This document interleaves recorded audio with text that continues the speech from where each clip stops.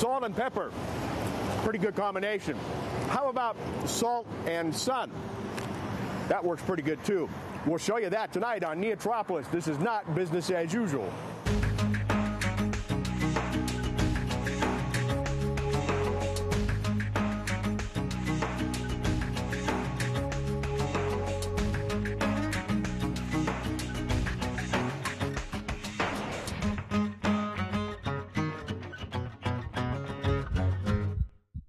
Welcome to NEOtropolis. We are not business as usual. Hi, I'm your host, Jim Evans.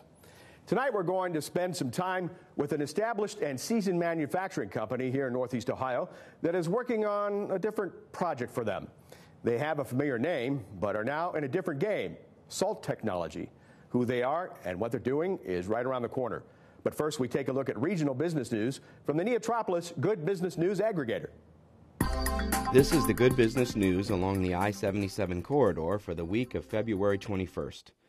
Saturday's Akron-Beacon Journal Community section reports that Summit County Executive Russ Pry unveiled a new initiative called the Summit Jobs Partnership.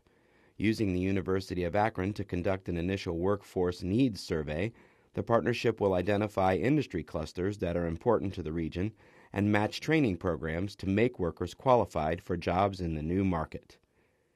Sunday's Kent Record Courier front page reports that Oregon-based Dacon, a rubber extrusion plant, plans to establish a new location in Ravenna Township. Up to 18 new jobs will be created at this facility. Tuesday's Cleveland Plain Dealer Business section reports that Northeast Ohio-based mining supply companies are seeing increased demand for products due to rising commodities prices in the iron ore, plastics, and coal sectors. Companies such as Cleveland's American Mine Door Company and Cliffs Natural Resources and Solon-based Bedford Gear have all reported strong increases in sales orders. Wednesday's Cleveland Plain Dealer Business section reports that General Motors may bring a diesel version of its Lordstown-built Chevrolet Cruze to North America next year. The company has already been testing some Cruze diesel models and could be selling the cars as 2013 models next year. Wednesday's Akron-Beacon Journal front page reports that Germany-based Rochling Automotive, an automotive parts manufacturer, has agreed to build a 75,000 square foot facility in Akron. The plant could open by the end of 2011 and employ as many as 123 skilled hourly workers by 2013. Wednesday's Akron-Beacon Journal and Kent Record Courier report that President Obama saluted local company Kent Displays during a small business forum in Cleveland on Tuesday. Obama cited Kent Displays for its innovation and noted that they are doing the unusual for a consumer electronics business, manufacturing in the United States and exporting abroad. Thursday's Cleveland Plain Dealer Metro section reports that Rock Ohio Caesars, the developer of Cleveland's proposed downtown casino, has signed a 5-year lease for 4 floors of the historic Higbee Building, where a Phase 1 gambling operation will open in about a year. This is the Good Business News along the I-77 corridor for this week. NEOtropolis is your source for good business news. Most of us know about the power of salt, right? But how about salt for power and energy? A valuable resource in many more ways than one. We're going to sprinkle that on you in a couple of moments. But right now, we spend important time with our content partner, the Business Journal, with Weekly Buzz. I'm Stacia Erdis with the Business Journal Weekly Buzz for Youngstown and the Mahoning Valley. The buzz out of the Mahoning Valley this week has been all about Senate Bill 5.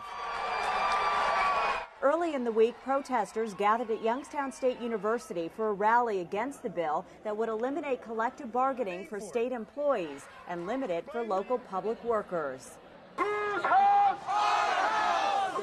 And this the scene in Columbus as labor members arrived by buses at the State House for a hearing on the bill, where many of them were locked out. Casey's trying to go! Casey's trying to go! Casey's trying to go! On Thursday, labor protesters as well as Tea Party members in support of Senate Bill 5 turned out in force to greet Governor Kasich as he arrived for a regional chamber luncheon at the Youngstown-Warren Regional Airport. 1,209. That's how many jobs the Youngstown-Warren Regional Chamber says its development team helped to create in 2010.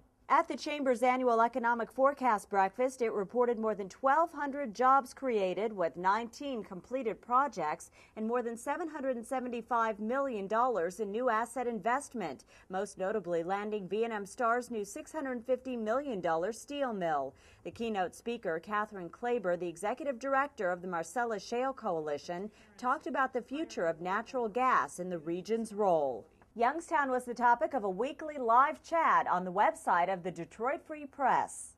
Presley Gillespie, executive director of the Youngstown Neighborhood Development Corporation, was asked what lessons Detroit can learn from Youngstown as the Motor City tries to right-size itself, as Youngstown has work to do under the 2010 plan. As well as, again, looking at how do you get everyone to buy into the concept that you now are a shrinking city and get everyone on the same page, leadership, as well as private-public partnerships. The online chat was a follow-up to a story on the city that appeared in Sunday's edition of the paper. And those are this week's headlines. Be sure to check out the Buzz Newscast every business day online at businessjournaldaily.com. I'm Stacia Erdis. We'll see you next week. Now it's time for a NEOtropolis fact. Did you know that Akron is the home of America's first toy company, SC Dyke Company, a marble manufacturer? There's certainly a need to continue to develop and enhance sustainable sources of energy and power. You've heard that before, right? But you know, that will never get thrown out in the worn-out phrase file. So a company here in Northeast Ohio is now on the list of those working on that theme. And they're doing so with the development of a molten salt solar generator. This process uses the sun to heat and, well, let's allow Sarah Taylor to tell us about how Babcock and Wilcox is not doing business as usual. We all know sunlight can be a rarity during Ohio winters. A sunny day sure can lift our moods. These days, it's also playing a role in lifting Ohio's economy and our nation's dependence on fossil fuels for energy. In a not business as usual collaboration, Babcock and Wilcox Power Generation Group here in Barberton is working with a California company to harness the sun's power to produce energy. We've been around since the late 1800s. Images of the men who founded Babcock and Wilcox figure prominently in the lobby of the company's research center at the Power Generation Group headquarters in Barberton. Stephen Wilcox patented the water tube boiler back in 1856. He and George Babcock started the company in 1867. One of their first set of boilers was owned by none other than Thomas Edison, who referred to them in this framed letter, also on display. You know, a lot of that. The research center itself is a testament to B&W's history of innovation and success. This new center opened in late 2006 and has allowed B&W to continue to build on its heritage. We have a reputation for making things work, for making new technologies reliable and affordable. We have a lot of credibility in the power industry for making things work. That credibility is what attracted a California company founded just 4 years ago. Burbank-based eSolar was looking for a partner in its bid to create low-cost, utility-scale solar power. About 3 years ago, they actually found us because they put together a bunch of really smart people that have made the mirror technology low cost, and they needed someone to do the part of the project that turns that sun energy into thermal energy. So they actually approached us, and we sat down and talked about working together, and we formed a relationship back then. eSolar's mirrors, or heliostats, are laid out in a field. This company video aims to show how quickly and efficiently the field can be set up.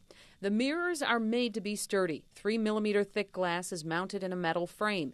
eSolar's Vice President of Engineering, Carter Moorson, says they withstand even a direct hail impact. eSolar developed a calibration system that allows the mirrors to track the sun, reflecting its rays up to a tower that holds a solar receiver designed by Babcock and Wilcox engineers. It's quite a demanding environment for an engineer to design to, because when you focus all that energy into one small place, it's pretty demanding. Maybe take a trip out to eSolar next week. The team B&W dedicated to the task takes inspiration from a 1931 Edison quote outside their office, in which Edison said, "I'd put my money on the sun and solar energy. I hope we don't have to wait until oil and coal run out before we tackle that." So we put a small core design team together. They really own making the design work to meet the customer's requirements. But we need experts in various engineering disciplines with materials and fluids, even manufacturing. We do work down at our research center on material work for some of these materials are very corrosive. So we take all these experts around the company and put them as consultants into this design team, and then the design team brings it all together to actually build something and put it out there. The solar receiver the team designed debuted in summer 2009 when eSolar went online with its Sierra Sun Tower plant in Lancaster, California, north of L.A. It is the only solar power tower plant operating in North America. So when we saw it work and work well, it's always reassuring to know that your design actually worked. And so it's very exciting. It's fun to be on the cutting edge of new technology. The solar receiver currently generates steam that runs a turbine. Now the two companies are working on taking it a step further using molten salt. At room temperature, it's a solid. But at high temperatures, it becomes a liquid. But its advantage is that it stores a lot of thermal energy. So the idea of using molten salt with solar is to heat it up very hot, and you can store it for long periods of time, and it will retain its heat. So it's a good medium to store a lot of heat energy. So that's what makes it attractive. The Department of Energy is funding the two companies' effort to create a baseload molten salt power plant. The point of the DOE project was to put new technologies out there that reduce the cost of making power with solar energy. The Energy Department cast a wide net, funding more than a dozen CSP or concentrating solar power projects. Many are competing to see who will come up with the most successful approach. Kip Alexander is comfortable with the direction they're going. And the promise of the power tower approach that we're working on is to get to very high temperatures in the system, and that allows high efficiency. And one of the important things in having low cost is having high efficiency. So that's kind of why we're going after that. Each one has its own advantages and disadvantages. But we think that the combination of high efficiency with the thermal storage is going to be a low-cost winner. B&W and eSolar are nearing completion on Phase 1 of the project. They'll present results to the Department of Energy in hopes of receiving additional funding, up to $10.8 million in all, to complete all three phases, which should happen towards the end of 2012. In Barberton, I'm Sarah Taylor for Western Reserve PBS. Are you not doing business as usual? Then email us at neotropolis.org. Tell us how you're changing your business, organization, or government agency to compete in the new economy. And who knows, you could be starring on NEOtropolis, Not Business as Usual. So we took a look at sustainable energy from a microeconomic point of view. Now we talk with experts in the field for a macroeconomic perspective, or what we like to call fly-eye economics. With over 4,000 lenses, the eyes of a common housefly are among the most complex in the insect world. With us tonight are panelists John Schober, Director of Innovation with Magnet, and Kevin Snape, Vice President of Sustainability and Energy Initiatives with Cuyahoga Community College. Gentlemen, thanks for being with us on our show tonight. First off, talk about the challenges a manufacturer like Babcock and Wilcox faces in researching and developing a product like this. John? Sure. So Babcock and Wilcox have been around for quite some time. So they've had sustained success over a longer period of time. So they've had some success in the past in doing this. You don't get to be that old without being able to take on some new projects. But they started to work with a company, I believe it was eSolar, to leverage some expertise outside their own organization. Right. And they also worked with the Department of Energy on the funding and trying to meet their objectives. So I think one of the biggest challenges is working outside your organization. It's tough enough to get everybody on board inside your company towards a common objective. Now you have to work with companies outside, and they all have different interests. So I think it's one of the bigger challenges with a company like Babcock Wilcox. Kevin, can you add to that? Or I was going to follow that up with a company, as he mentioned, such as Babcock and Wilcox, an established company as they are. Is this a risky proposition for them? Oh, it's incredibly risky. I mean, what they're doing is they're trying to leverage someone else's technology that they didn't develop. They're then trying to figure out how they're going to integrate it. And then they've got to figure out, even if they can get it to work, how do they manufacture it?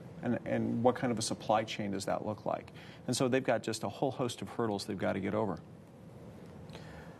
Most companies, of course, they start a new product and they really evaluate their return on investment. Getting into something like this where they're not even really sure how this will pay off, how does a company approach something like that? I think one of the things you do is you accept that you don't know exactly what the return on the project is going to be. So you start out in thinking about, is it a, what's your upside? What do you think is a realistic assumption? And then what's the downside? What's the most damage that can be done to your company considering the worst case scenario? And I think if you start out with that mindset, understanding that you have, it's an uncertain proposition to move forward, the company will approach it the right way. I think a lot of companies make the mistake of thinking that, well, if I put these numbers down, that's the number I'm going to meet, and if you don't, it's not a success. If you take that approach of understanding there's some uncertainty, then I think you're putting yourself in a position to take the right approach with the project. And I mean, one of the other things that a lot of companies do is, I mean, they have an inverse relationship between risk and expense. That what they'll do is they'll take a little bit of money early on to do the really hard analysis, and then as their level of risk drops, that's when you see the money start to spool up. So by the time you get to the point where they're ready to commit to a full-size installation, they're pretty darn confident they know what they're going to get, more or less. And they're no longer taking that big risk. The other thing I'll add to that is, they started out by working with organizations outside of their own, with people outside of their own organization, which is a great first step because you're having somebody else take on that risk that you would have to take on all by yourself. Sure. So it's not just finances, but it's also resources. So to the extent that you can work outside your own organization to minimize that risk, it's a great approach to take. Development of this technology, is this done by machines or people, and what type of skill set would people have to do this? It's both. I mean, it always is. I mean, you're looking at two very different kinds of skill sets. I mean, one is you need very high-end science. I mean, molten salt is not something you wish to mess around with. You need to know what on earth you're doing before you hurt people. But the other thing is you need an incredible amount of engineering, because what you're doing is you're taking what used to be this tiny little chamber that you could heat up salt in, and you're now trying to scale it up to something that's in the megawatt scale. And that's an incredibly complicated process. And the research scientists aren't going to get you there. That's where you need that engineering skill set. And then finally, you need to come around full circle and turn it over to manufacturing folks with all their Six Sigma skills and everything they're bringing to the table. And you've got at least a cluster of 3 really high skill folks who have to work this thing through. In the development on a project like this, I'm somewhat familiar with the solar thermal technology in general. I've done some research on it in the past. This is not a project that you're going to see a great return on in the next couple of years. I mean, it's going to be something that's going to get adopted over a longer period of time around the world. Now, are these guys going to be the winner on that technology? Are they going to be the winner in the U.S.? Who knows? But you ultimately have to take different approaches over that extended period of time of developing this, not just getting the core technology down, but all the bells and whistles on it that's going to make it an acceptable technology for whomever wants to adopt it. Now, is this technology feasible for Northeast Ohio? That's a great question. Solar technology works in Northeast Ohio, but that's mainly solar PV. And you lose a little bit of efficiency because of the cloud cover, but it's still a functional technology. This is all based on infrared, and I've not really heard how well it reacts. I mean, this is the same technology they're talking about putting into the deserts in the Southwest and generating, hundreds and thousands of megawatts of power that way. But they're counting on the fact that they're getting direct sunlight, so it's not clear to me how well it's going to scale up here. Do you foresee, as this perhaps moves forward, resistance from traditional energy companies, or would this be something that would be welcomed and adopted? I would answer yes again. I think there's going to be some that'll say this fits well into my portfolio, and there'll be some companies that fight it every step of the way. What you'll find in the energy world is that there's lots of different solutions for lots of different applications, and it's not just solar. Energy storage can often be viewed as an alternative to power. It gives you actually more capacity on the grid. So as companies are thinking about whether or not I want to get on the train with this or not, or fight it in some way, they're going to think, do I have a good position? And if I don't, can I delay it so that I can get a good position? But ultimately, I think this technology has a place. Whether or not it's in Northeast Ohio, I really can't answer that. But I think it will have a place somewhere in the world. I mean, in the renewable portfolio-driven energy universe, they've got to come up with renewable energy, one form or another. So they've got that going for it.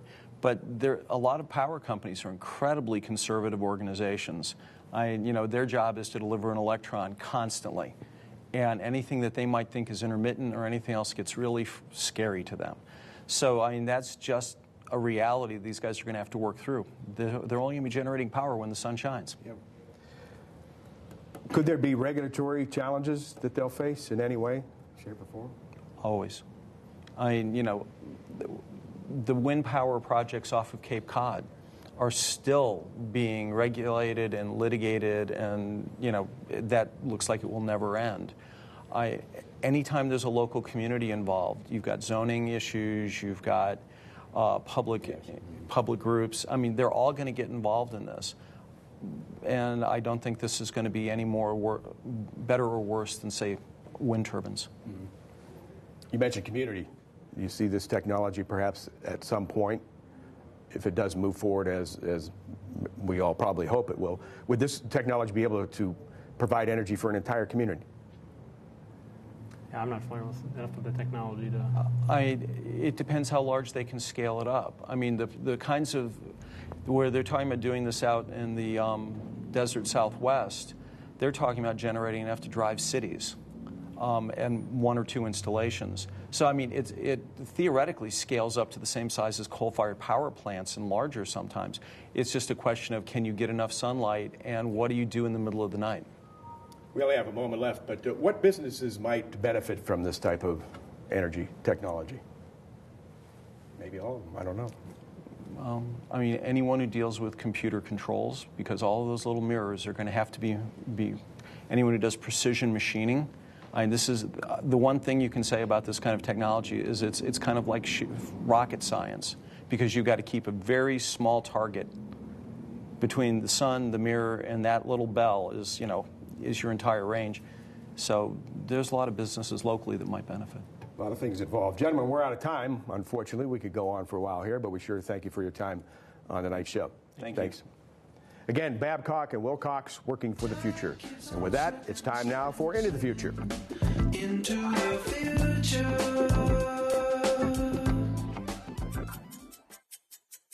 Hi, I'm Ron Doman from Flaming River Industries. Flaming River Industries is a growing aftermarket automotive company.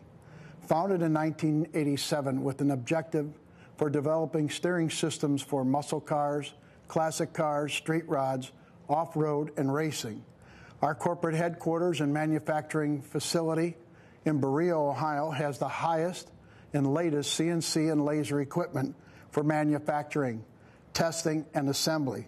With quality technicians, our products are made to last. Quality craftsmanship, high-grade material, made in the USA, makes our tilt steering columns and power rack and pinions the leader in the industry, offering our customers the highest quality and durability possible. We have partnered with Magnet to achieve ISO certification. Through this process, this will allow us to expand our business opportunities. Over the last several years, we have expanded our research and development manufacturing to expand into global markets.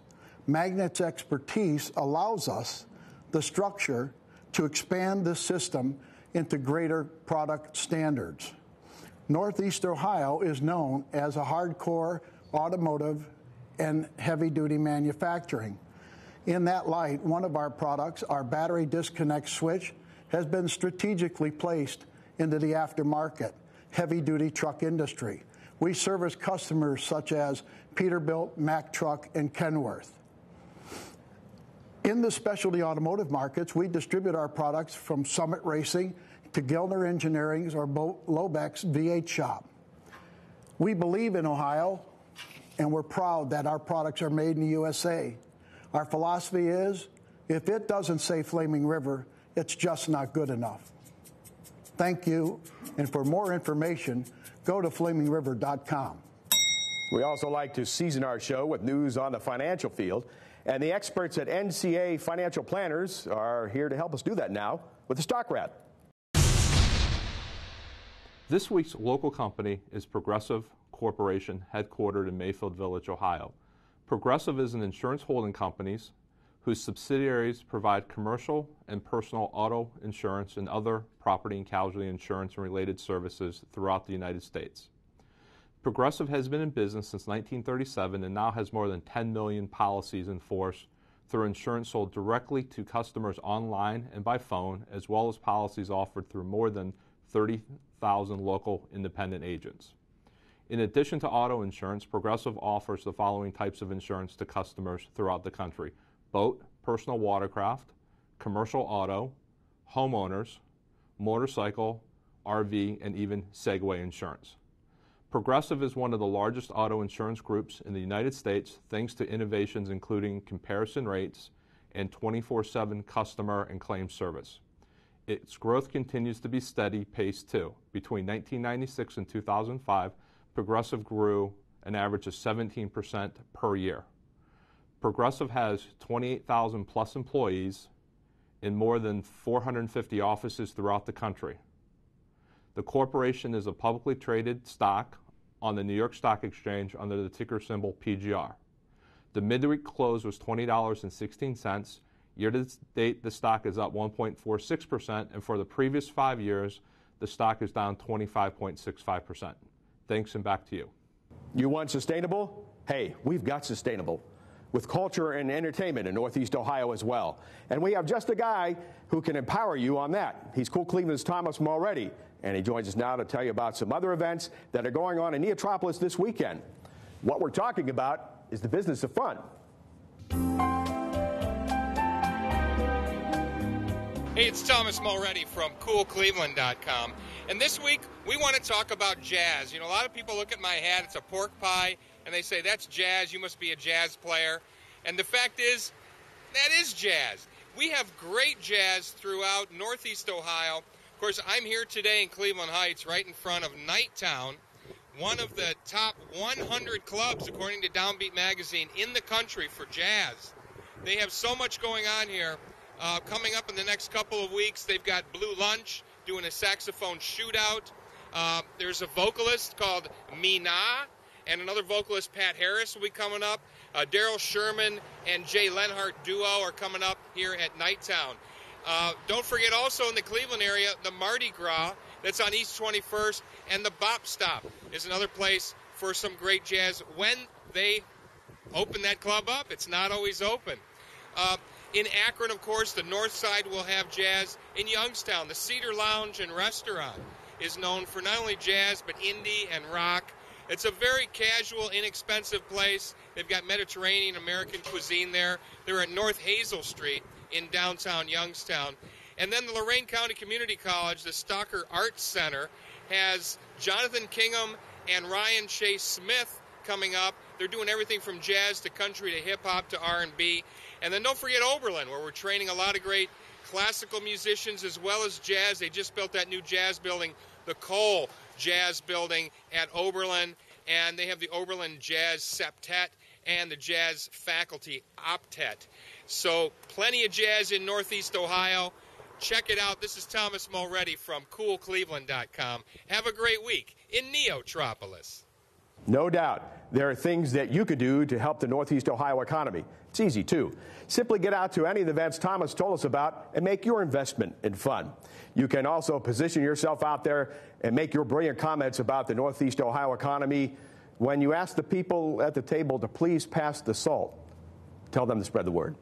In the meantime, log on to our website, neotropolis.org, and tell us what you think. I'm Jim Evans.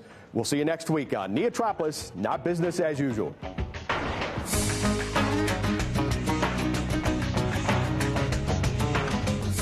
Funding for NEOtropolis has been provided by the Burton D. Morgan Foundation, committed to the free enterprise system.